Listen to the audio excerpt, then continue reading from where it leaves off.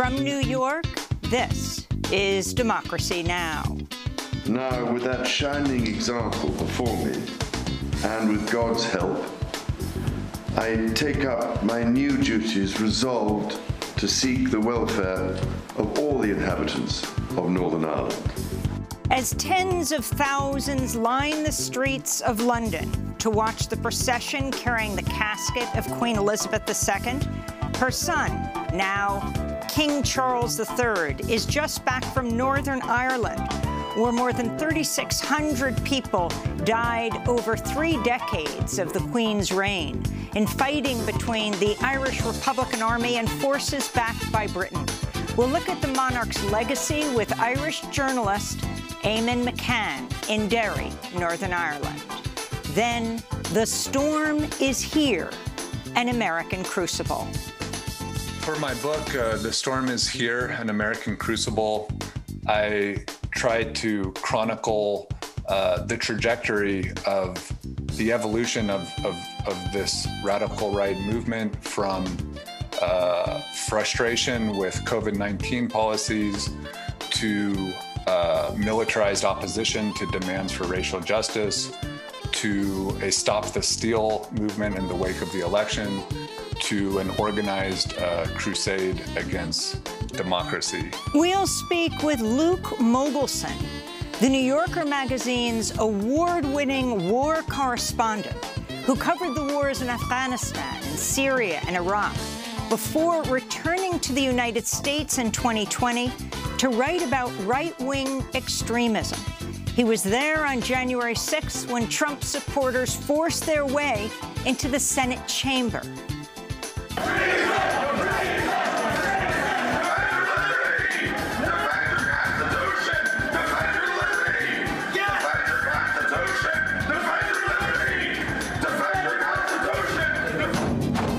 All that and more coming up.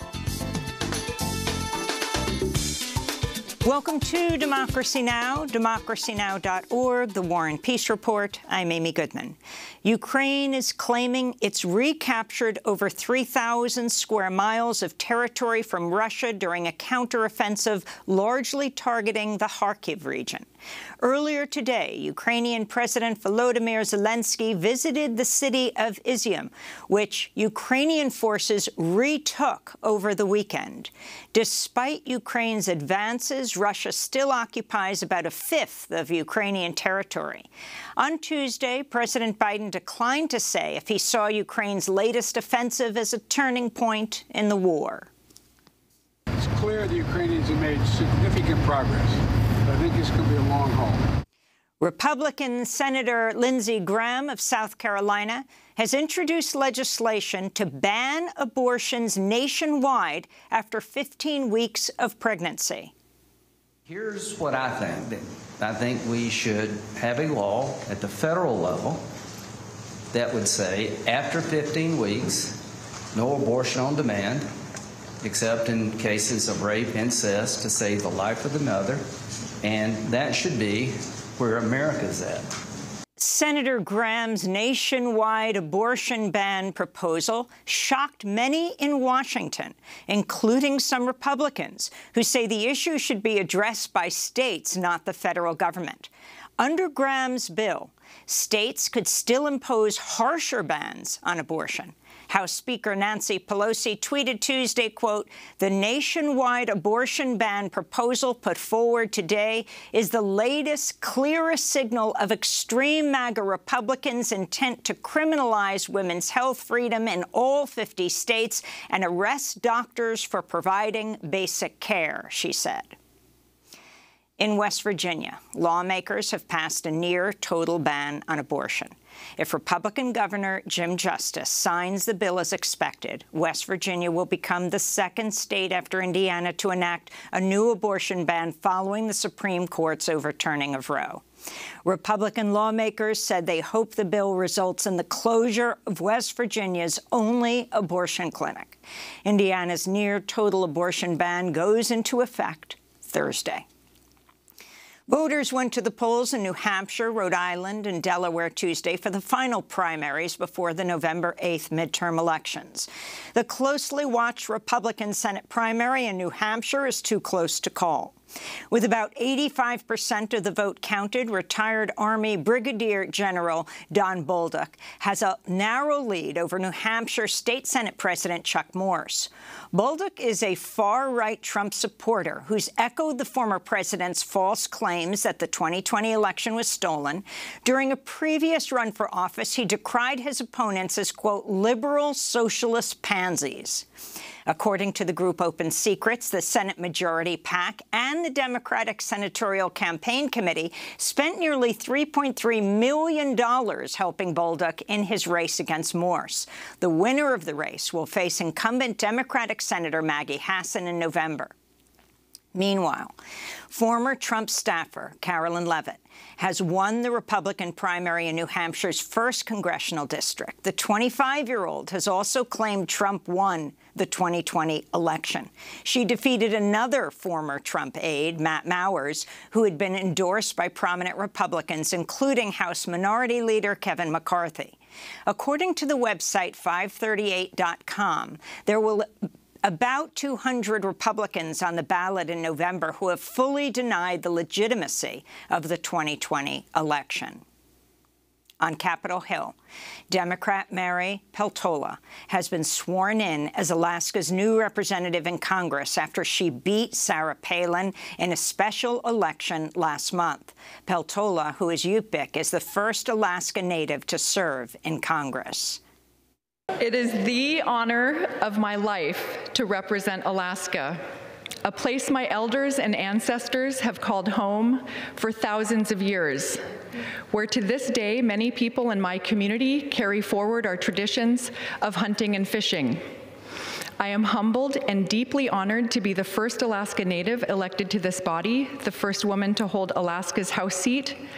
But to be clear, I'm here to represent all Alaskans. Peltola won in a ranked choice election.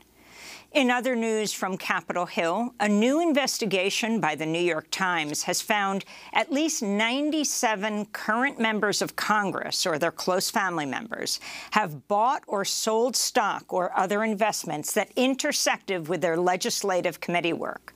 One case highlighted by the New York Times involves House Democrat Alan Lowenthal of California, who serves on the House Transportation Committee. In 2020, his wife sold shares of Boeing one day before the committee released a damning report about problems with Boeing's 737 MAX jet. In London, thousands of people are lining the streets to watch a procession carrying the casket of Queen Elizabeth II from Buckingham Palace to Westminster Hall, where her body will lie in state until her state funeral on Monday. We'll go to Northern Ireland after headlines to look at how the Queen is remembered there, just after the King's visit.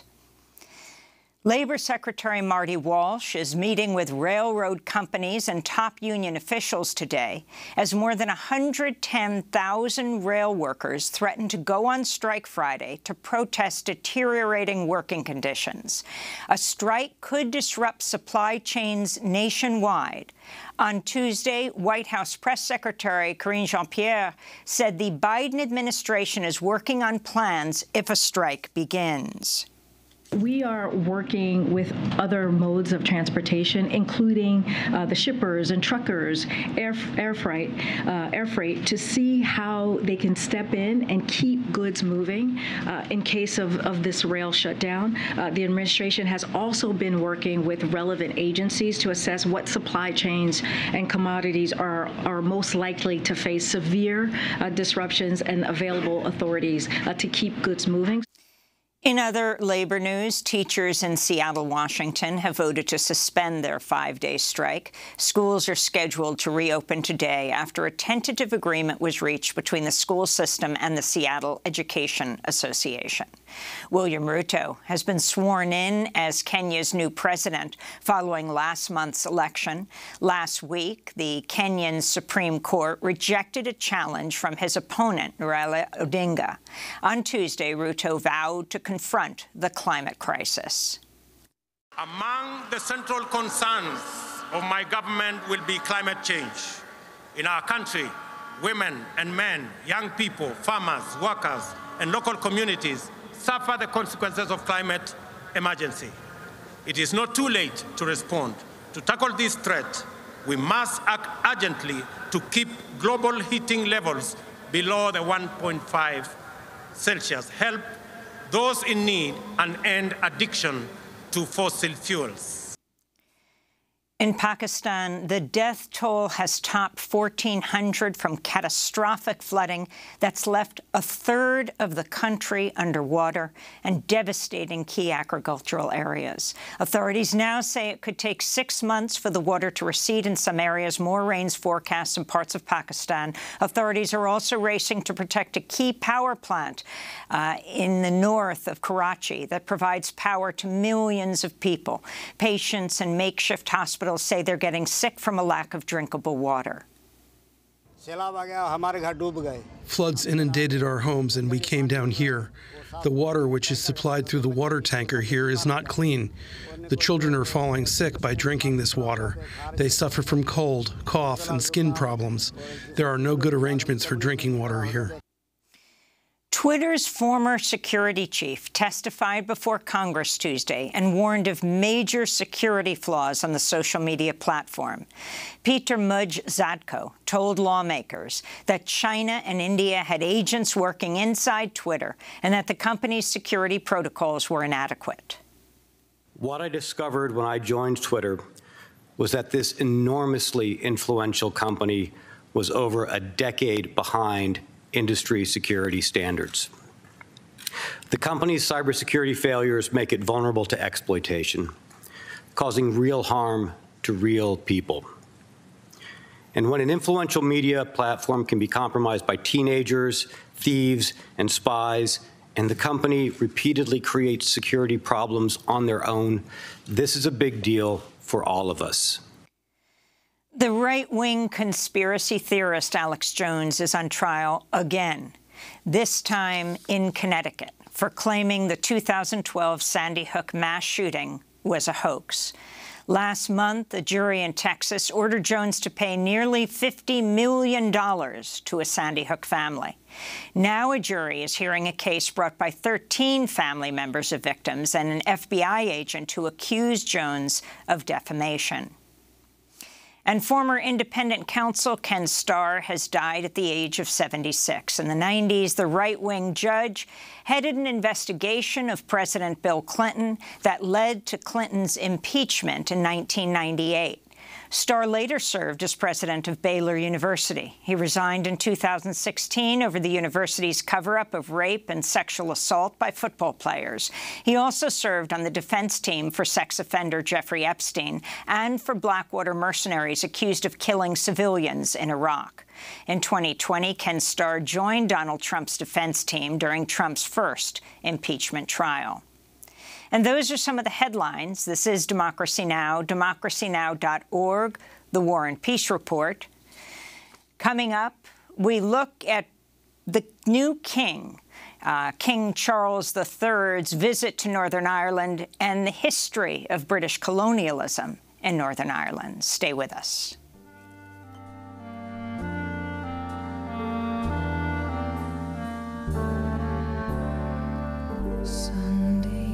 Gloomy, my hours are slumberless. Dearest, the shadows I live with are numberless. Little white flowers will never awaken you, not where the black coach of sorrow has taken you. Angels have no thought of ever returning.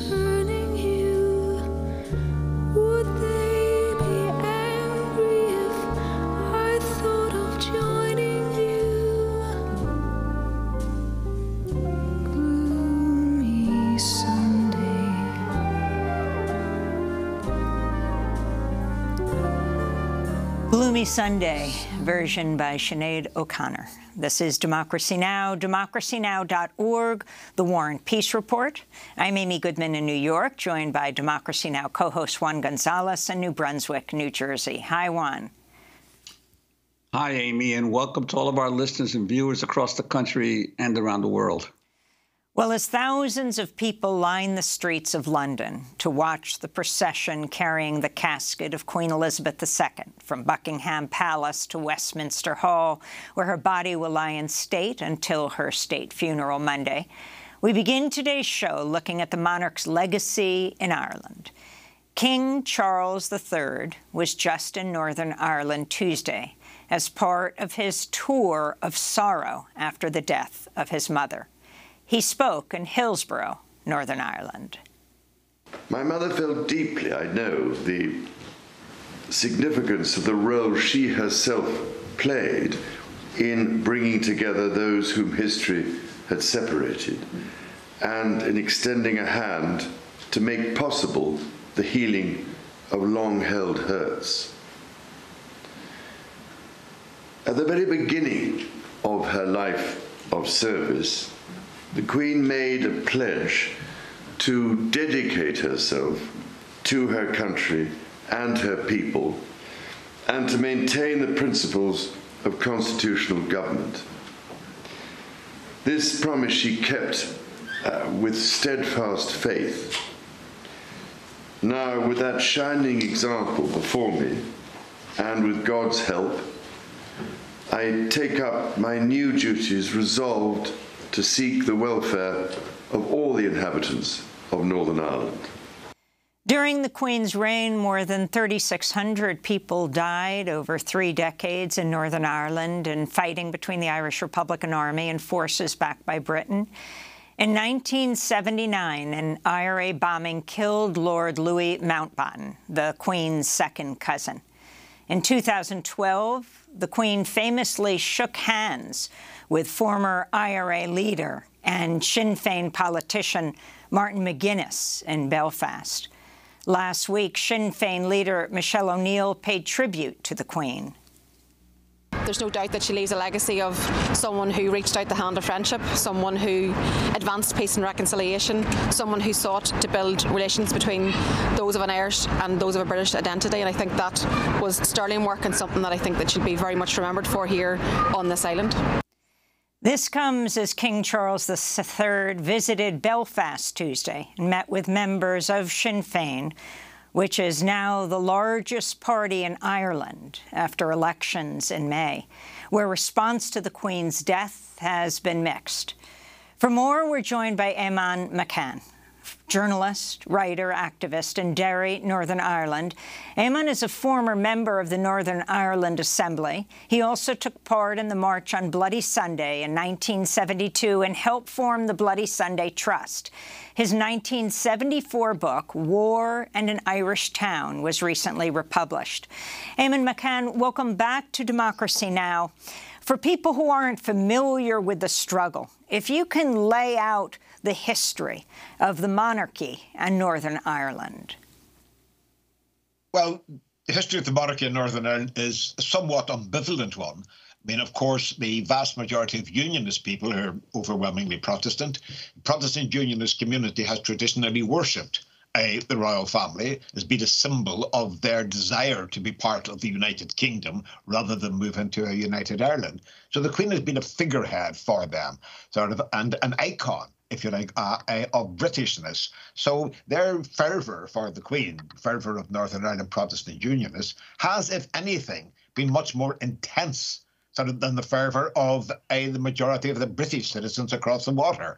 After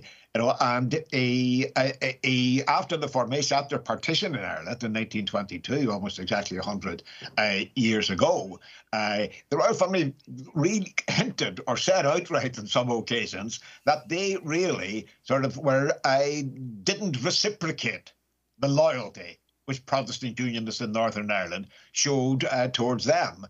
When the Northern Ireland Parliament at the Stormont in Belfast, when the Stormont Parliament was opened in 1922, it was opened by George V, the monarch, came across and spoke. And during that speech, he expressed a hope that there would be reconciliation between all factions in Ireland, and that the disputes over sovereignty and the antagonism between Catholics and Protestants in the north, he expressed the hope way back in 1922 that this could be erased. And there's many perspectives in which you can see the events of the last couple of days, but it is, I think, politically meaningful to look at it and say, well, there is that royal family project, of course, brought to fruition not by Queen Elizabeth, but by the death of Queen Elizabeth, when once again that the royal family is associating itself to some extent, I wouldn't exaggerate this, but is certainly associating itself with advocates for a united Ireland. And this is bound to cause, over the coming weeks and months, considerable confusion and dismay among the unionist population of the north, and a certain, if there's such a thing, ambivalent euphoria among Catholic nationalists who will see, in effect, what they see as the endorsement of the campaign for a united Ireland by the British royal family as a major step towards a united Ireland, and a way of leaving the unionist population in the past, in history. Now, that's a very initial judgment. Obviously, these gestures by King Charles, have only come in the last week since the death of his mother, and we'll have to see how they play out. But certainly, I would say that at this point, in less than a week after the death of the Queen, Irish nationalists are much more content with what has been happening than the traditionally loyal royalists of the unionist population. So that's a turn up for the books, if you like. Certainly it's a significant turning point in attitudes in Northern Ireland and in both communities in Northern Ireland towards the monarchy. This could turn out to be very significant, or it could turn out to be a brief moment which passes when it's undermined by events in the next near future. And Amy McCann, Amy McCann, following that up, the change in perspective and attitude of Sinn Féin toward the monarchy. I mean, clearly from the bombing that killed Lord Mountbatten in 1979 to the handshake of Martin McGuinness in 2012 with the Queen, and now with Michelle O'Neill, the current Sinn Féin leader, paying tribute to the Queen. Does this view of how the monarchy may be taking a position quite distinct from the elected leaders of the United Kingdom part of the reason why Sinn Féin has taken such a much more open view toward the monarchy?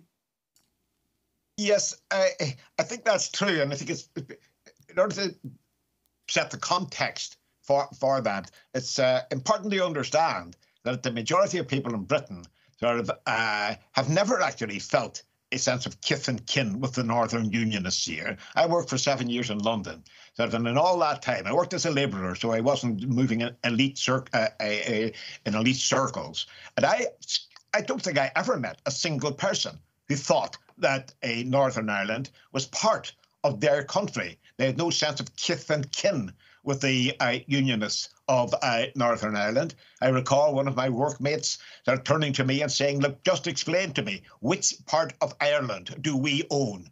And for a London labourer to ask you that tells you a great deal about the perception of English people towards the Protestant people of Northern Ireland. The loyalty of loyalists in Northern Ireland has never been reciprocated by the British people. And indeed, there is good evidence to believe in the historical records, that British politicians never really were concerned about bringing Northern Ireland with them. So, the Unionists who believe in themselves being part of the United Kingdom and who have ferocious loyalty to the British monarchy, they must be in a state of confusion, and fear would be putting it too strongly, but certainly they are anxious about their future as British Unionists in the future as we move to constitutional talks. And I wanted to ask you about James Connolly was an Irish Republican, socialist, and trade union leader over 100 years ago. Back in 1911, he wrote a piece titled "The British Monarchy is an Affront to Democracy." What is your view in terms of the monarchy itself? and the possibilities that being raised now for the first time to consider the ending the monarchy?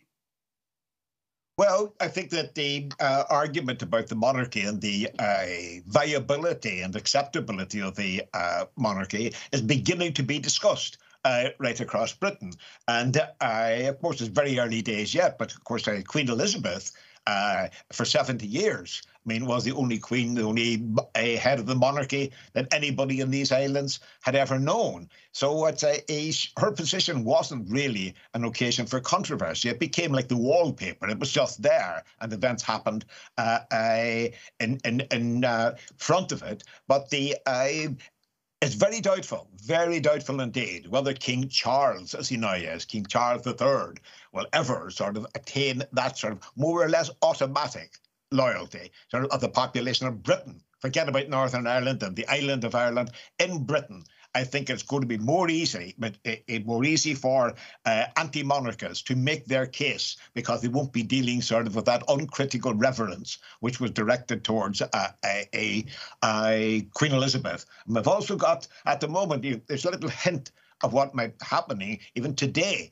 We've learned sort of that at the laying in state, or whatever the phrase is, of the Queen's body, sort of at Westminster Hall, we're going to see Prince Harry, of course, who made the big mistake, as far as the royals are concerned, of marrying sort of an American divorcee of colour, and she's been frozen out, sort of in general terms. But Prince Harry is not going to be wearing his military uniform as he stands at his grandmother's casket, whereas Prince Andrew, the good friend of Jeffrey Epstein, and a man who, in the eyes of the British people, as of most people around the world, is entirely discredited. He's going to be there playing a prominent role, and it's already been announced that he will fill in for King Charles III on some ceremonial occasions in the future. So he hasn't gone away, Prince Andrew, and it will be interesting to see what the attitude of people is to the growing debate about the royal family when they factor in the presence and gaudy array of Prince Andrew. He's a big embarrassment to the royal family, although he hasn't been frozen out in the way that Meghan Markle has, and in the way that Prince Harry is beginning to be frozen out, sort of by the British establishment. So interesting times to come. We'll have to see how all that works out. Just to be clear, Meghan Markle, who leveled charges of racism against the royal family, and Prince Andrew, who paid out a multi-million-dollar settlement in a sexual assault case involving himself related to Jeffrey Epstein. Yes, and it should be remembered that, Prince Andrew, like the rest of the rest, doesn't really have money of his own. That was paid by the royal estate, by his mother, and the total sum that he given to Andrew to pay off his accusers and get him off the hook for being an associate and a co-participant with Jeffrey Epstein and various sort of sordid and discreditable episodes. £12 million of British taxpayers' money was paid to get Prince Andrew off the hook for all that. Now, we'll see when Prince Andrew appears sort of in his royal regalia and his military uniform, dripping with medals and regimental colours, when he appears in Westminster Abbey with that. I think it will tinge sort of the majesty of the event and majesty of the royal funeral. Already we've heard sort of people shouting sort of from crowds in Britain at Prince Andrew as the royal procession has trapezed from one place to another sort of over the last few days, and people shouting nonce at him and get out of it. So that's going to be interesting. But of course, the Queen stood by Andrew. She never publicly endorsed what he had done, but stood by him and had him to Buckingham Palace and all that. But it's a bit early to write the history sort of how that will affect the standing of the monarchy generally in Britain. But it's going to be one to watch. And speaking of money, the future king, Prince William, if there is one, has just inherited a $1 billion estate, the Duchy of Cornwall. The Duchy owns a sprawling portfolio of land and property covering 140,000 acres, most of it in southwest England. But I wanted to ask you, Eamon, about 1972, about Bloody Sunday, for people to understand the relationship between Britain and Northern Ireland. You were there. I was there, and I mean, explain what happened. At the end, well, there was a civil rights march in Derry, January the 30th, 1972, in which about 10,000 people marched. They were marching against the military presence in Northern Ireland, specifically for the rights of people. It was a civil rights march. It wasn't a Republican march. It had broad support. And at the end of that march, it came into the Bogside, where I am now, which is a Catholic working-class nationalist area, overwhelmingly. And as the march came in and prepared for a meeting, I mean, Bernadette Devlin, whose name might ring a bell with some people who are watching, she was about to speak. People will be heard the crack of rifles coming from about 150 yards away at the bottom of Rossville Street. And I remember well that happening, and myself and thousands of others taking a few seconds, I mean, to realise that what was happening was that British soldiers were shooting at us. The Paratroop Regiment, or members of the first Battalion of the Parachute Regiment, had come in behind the march as it came into the Bogside, and people stopped and assembled to hear a public meeting to be addressed by Bernadette Devlin and others. And of course, 13 people were killed, and another 13 were wounded. That was carried out. That massacre was carried out, as I say, by members of the Parachute Regiment, of which, as he then was, the Prince of Wales, i.e. King Charles III. He was the commander-in-chief of that regiment. So when Republicans now move to make peace, and they met with King Charles yesterday on very friendly terms and so forth, that's in sort of savage contradiction to the rule sort of the monarchy, or the troops operating under the monarch's name, of the role that they had played back then. So there has been, a seismic and very dramatic change sort of in the way Republicans, for example, and the Sinn Féin party are willing to see sort of the British monarchy and relations with Britain generally. Just 10 years ago, stop me if I'm going on too long, sort of, in these answers. It's just 10 years ago that the Queen Mother died, i.e. the mother sort of Queen Elizabeth II. When she died, the leader of the moderate nationalist party in Ireland, Sinn Féin's moderate rivals, the Social Democratic and Labour Party, they expressed condolences. And the denunciation of them by Sinn Féin was ferocious to listen to, and made many members of the SDLP to wilt. The Social Democratic and Labour Party, SDLP, was on placards and sort of in slogans on gable walls. Sort of Sinn Féin turned it into SDLP, the Stoop Down Low Party, for doing what Sinn Féin has done over this last few days. So, sort of that's for complicated and subtle reasons. It's if you want me to go into sort of historical reasons. I just put this in mind. At no time in the history, indeed, of Northern Ireland, and not just of the Troubles, at no time has the majority of the Catholic nationalist people in Northern Ireland ever supported Republican armed struggle. I know the armed struggle because it is dramatic and people are killed and there's lots of coverage and all the rest of it. Sort of it's much more newsworthy than the dull, plodding business sort of ordinary bourgeois politics. The armed struggle is very dramatic, and a lot of people stood by, members of the IRA, Sinn Féin's a military wing at that time. A lot of people stood by them because they were nationalists. Many people supported the armed struggle through gritted teeth. But certainly there never was solid majority support among the Catholic nationalists of Northern Ireland for a strategy of violence to bring about a united Ireland or anything else. So in a way, when we talk about the adaptations that Sinn Féin has made, the contribution to the peace process and the adaptations that they have made in that context, to their attitudes to the British royal family, you should keep in mind that this isn't such in terms of abandoning the armed struggle and so forth, to an objective observer, this is something which has been sort of in the making, beginning to happen sort of over a long number of years. This has been the culmination of it. This has been the ceremonial confirmation of that relationship between the leadership of Sinn Féin and the British establishment generally. And Eamon, in terms of the evolution of the movement to free Northern Ireland, to reunite with Ireland, what do you see of the prospects now, especially now with the changes in the monarchy, with the Brexit vote that has made more difficulties with the United Kingdom and Northern Ireland being within the United Kingdom? What are the prospects that you see for the North reuniting with the Irish Republic? Well, the honest answer is that I don't know, and what's more, neither does anybody else. I mean, there is a great confidence among nationalist and Republican leaders in Northern Ireland that we are now moving inexorably towards a united Ireland and a redrawing of all the constitutional boundaries sort of on the island of Ireland. If you're asking me personally, I dissent from that. I don't believe it is going to be that smooth at all. I don't think if you look...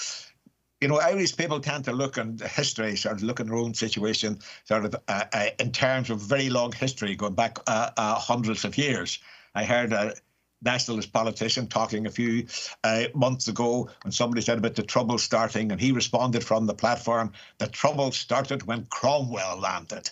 It's a lot of people see it like that, and it's whether United Ireland comes about will depend an awful lot on relations between Catholics and Protestants, nationalists and unionists here in Northern Ireland, to the extent to which they are ameliorated. One thing we can say, that the idea of using armed struggle, using violence, or to coerce the Protestant community in the North into a united Ireland, that's gone. That's not going to happen anymore. The people who are advocating that and carrying that out have realised that it was never possible, and have abandoned it for constitutional politics. And what's happened in the last couple of days is confirmation of the sort of a formalisation sort of that attitude. And we'll have to see what happens. There's a number of things to keep in mind here, but one of them is, and I just mentioned this one, as I mentioned at the beginning, the people in England, Scotland and Wales, including the political leaders of Britain, including the Conservative Party, whether very right-wing and patriotic and the rest of it, they do not regard any part or any section of the Northern Irish people as an integral element sort of in British citizenship. And that's going to be very difficult. So as that becomes, it has already over the last couple of days become more clear, been spelt out for people. How the unionist population and unionist, there are sort of intransigent unionists, as there are intransigent everything. Whether they are going to weaken or soften their attitudes remain to be seen. I doubt it. But let's wait and see. Eamon McCann, we want to thank you so much for being with us. Journalist, activist in Derry, Northern Ireland. Eamon is a former member of the Northern Ireland Assembly, also took part in the March on Bloody Sunday in 1972, helped form the Bloody Sunday Trust, author of the recently republished book, War and an Irish Town. Next up, The Storm is Here, an American Crucible. We'll speak with the New Yorker's award-winning war correspondent, Luke Mogelson. He's been in Afghanistan and Syria and Iraq, but he's talking about the war at home as he writes about right-wing extremism and the 2020 elections. Stay with us.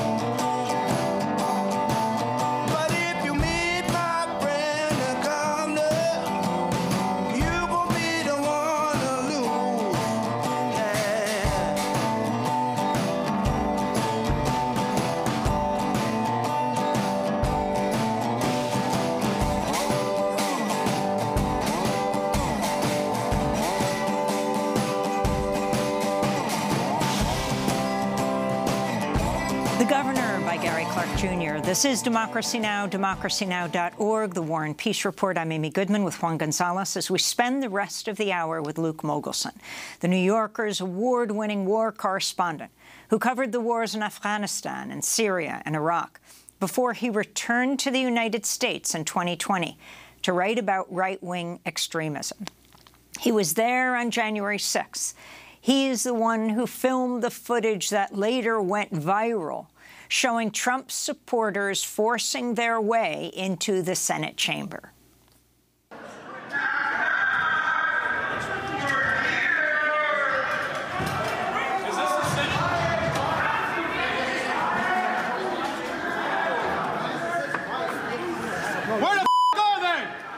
Before Luke Mogelson went to Washington, D.C. on January 6, 2021, he'd already been following some of the Proud Boys, Oath Keepers, and 3 Percenters who were there that day. He started his reporting in Michigan on militant right-wing anti-mask militias. He lays out what he found in his new book just published this week, titled The Storm is Here, An American Crucible. Previously, Luke was based in Kabul as a contributing writer for the New York Times Magazine. He's won 2 National Magazine Awards, 2 George Polk Awards. Luke Mogelson, welcome back to Democracy Now! Let's begin in Owosso, Michigan. Talk about the protest on April 30th, 2020 in the Michigan Capitol, right at the beginning of the pandemic. What happened and why you feel, here you have covered wars abroad for many years, it is critical to start here in understanding what's happening in this country now. Well, thanks so much for having me. Yeah, in April of 2020, I had actually just returned home to Paris, where I was living at the time, from an assignment in Syria, where I had been reporting on the destruction of the city of Raqqa subsequent to American bombardments. And so that level of destruction was really shocking to me, even in the context of other American offensives that I'd reported on. And, you know, just over the years, there had always been this kind of troubling disconnect between the violence that I witnessed repeatedly perpetrated by the United States in other countries and the relative peace and prosperity back home domestically, where most of the country seemed to be entirely insulated from any kind of consequences or ramifications from what was really unprecedented modern destruction of other societies and communities. So when I saw, you know, militarized groups occupying an American state house with automatic or semi-automatic rifles and flak jackets and helmets accosting lawmakers, that seemed to be perhaps an echo of some of the tendencies in our country that I'd been reporting on abroad, and I wanted to see what that was about, so I flew to Michigan in early May. And look, it's interesting that you made that decision back at that period of time. I recall on a show on Democracy Now! In a conversation with Amy, I was also struck at the time by these armed protests that were anti-COVID protests. And I want to remind readers, I said back then that I saw Trump really praising these folks as wonderful Americans. And I said at the time, I think it was on April 21st, I don't think we should discount the possibility that this president will declare an election that he loses as a fraud and illegitimate and attempt to stay in power. You know, some people may say this is far-fetched. I hope it is. But I think that we shouldn't delude ourselves that we're living in extraordinary times in the United States, because those armed protests were an indication to me that something major was happening in this country. And I'm wondering, as you began to cover these, the folks in these protests, what you came away from in Michigan and these other places, Pennsylvania, as to what was propelling folks to resort to arms in protests against the government. Well, that was very perspicacious of you. I don't know if I anticipated this evolving into what it eventually became at that point. But I was surprised when I arrived in Michigan by the frequency, the level of outrage already. And remember, this is before George Floyd was killed. It's before the election, before even really the campaign. And already you had large groups of people up in arms over these public health policies. And it was, and you also had mainstream Republicans on the national level and also the state level embracing and endorsing this their outrage and telling them that they were justified and right to be to feel that they were victims of an egregious persecution and oppression. You know, after that initial rally at the Michigan State Capitol in Lansing, the state Senate leader, who's a Republican, Mike Shirkey, and relatively mainstream, he condemned both the Michigan Liberty Militia and the American Patriot Council, who organized the occupation of the Capitol, and he called them a bunch of jackasses and disavowed their use of violence and the threat of violence to intimidate lawmakers. Well, a couple weeks later, Shirkey seemed to realize which way the wind was blowing and actually appeared with those exact same groups on stage at a rally in Grand Rapids and told them, we need you now more than ever. And I was there for that and was just kind of stunned by the 180-degree reversal that this senator was willing to publicly make. And some of those people that he appeared on stage with, by the way, ended up in the mob that stormed the U.S. Capitol on January 6th.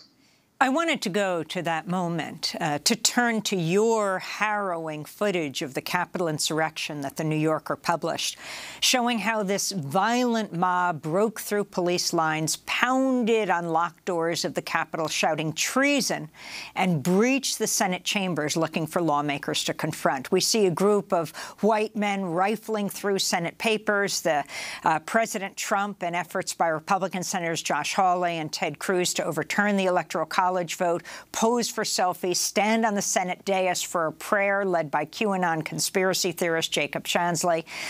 This is an extended excerpt from the video filmed by you, Luke Mogelson, on January 6th.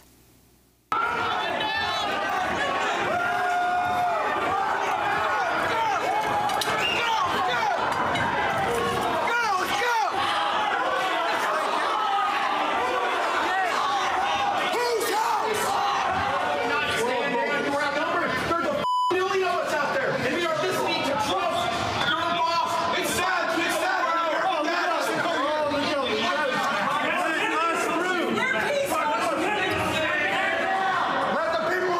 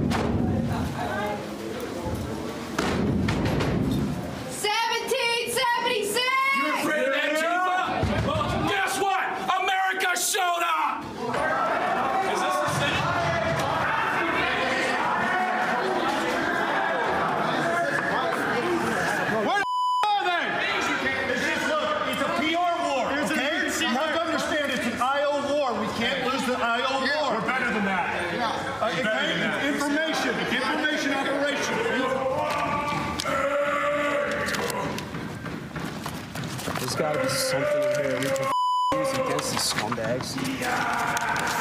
Something's wrong about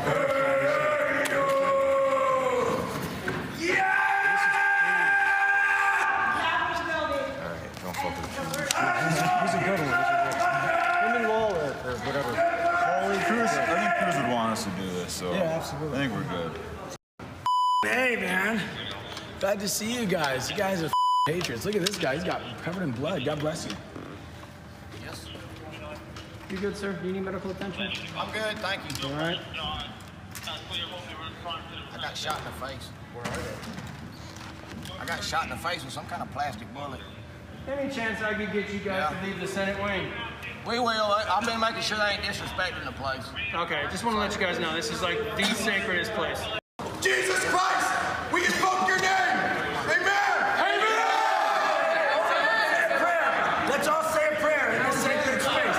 Thank you, Heavenly Father, for gracing us with this opportunity. Thank you. Let me take it back. Thank you, Heavenly Father. Amen. For this opportunity to stand up for our God-given unalienable rights. Thank you, Heavenly Father, for giving the inspiration needed to these police officers to allow us in this building, to allow us to exercise our rights, to allow us to send a message to all the tyrants, the communists, and the globalists that this is our nation, not theirs. In Christ's holy name we pray.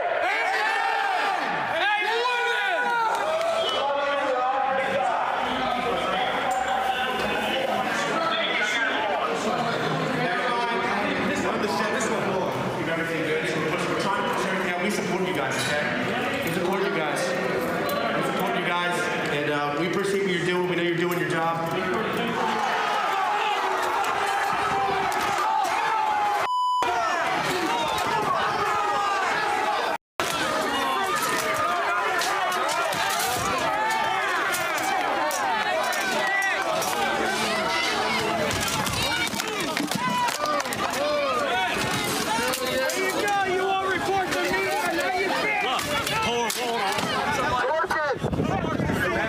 Anybody got like some alcohol? Hey everybody, CNN is hiding out behind Union Station.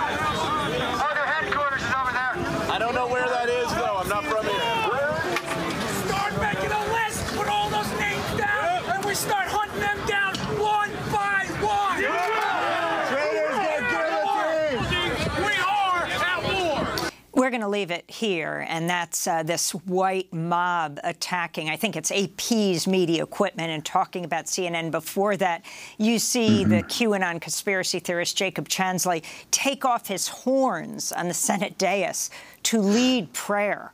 So I was wondering if you could talk, Luke Mogelson, about how you were accepted by them to film in the midst of them. Did you climb through the window to get there?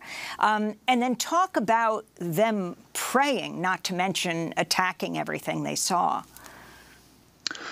Yeah, well, as far as how I was able to record that video, it was surprisingly easy, actually. Just because so many of the rioters themselves were taking selfies and filming. And, you know, there was a real performative quality to the attempted insurrection, in which I really had the sense that they were enacting a kind of demonstration of dominance over their adversary for one another and for themselves. And this is something, you know, that you see in all kinds of mob violence throughout history. And I think that was most kind of vividly on display inside the Senate chamber, with Jacob Chansley, as you mentioned, taking off his horns and standing at the dais and leading everybody in prayer. You know, he was clearly hamming it up.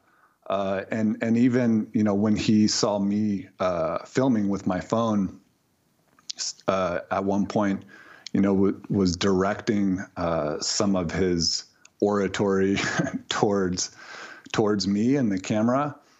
He also handed his phone to another rioter and asked him to take pictures of him flexing his biceps while sitting in the vice president's chair. So, you know, they weren't by any means reluctant to be filmed. On the contrary, you know, they were eager to have their actions, which they sincerely believed were righteous, documented, both for themselves and for other Americans who shared their worldviews. And as far as your question about the prayer and the religious aspect of the violence, that also was quite striking to me. Inside the Senate chamber, at one point, you know, after thanking God and Jesus for allowing them to achieve this victory, one of the rioters yelled out, "This is how Trump gets elected." And I think, again, some of them really believed that.